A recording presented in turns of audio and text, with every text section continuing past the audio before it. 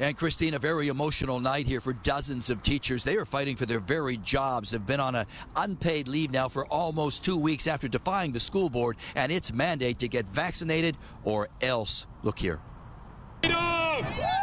It's the emotional fallout of vaccine mandates as the Hacienda La Puente Unified School District now enforces its own order, putting dozens of unvaccinated teachers on unpaid leave. It's completely unbelievable. Some days I'm absolutely lost for words, and thankfully we've got all these wonderful people who are so supportive for us and our families, but it's been a very difficult last 10 days for sure. These other people are fighting for their jobs. These people they take care of our kids on a daily basis, and they're ignoring us. They're shutting us out. I'm extremely angry.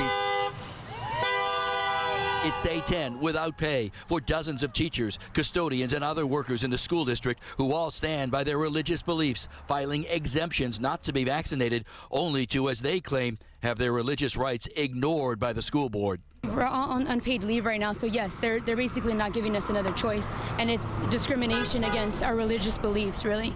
The unpaid workers pack into the school board meeting, but there is no change in the district's original order, which required employees to be vaccinated by October 15th or face being put on leave without pay.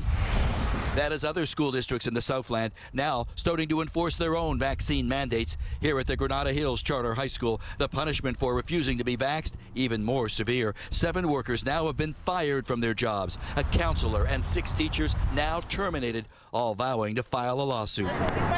While back here at Hacienda La Puente Unified, they have lawyered up too and are now just hoping and waiting to get back to work. Because we're all ready. We're just literally waiting for that call, come back to work, and we're there. We will do all of the same testing and wearing the mask and the whole bit, everything that we need to do to keep our kids safe, because they are our #1 priority.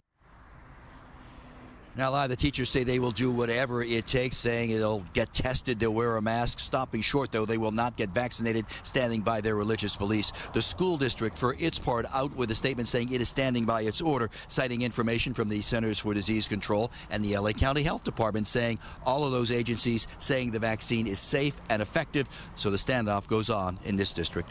For now, we're live here in the City of Industry. Ed Laskos, back to both of you. And many religious leaders have said the exact same thing. Ed, thank you so much. More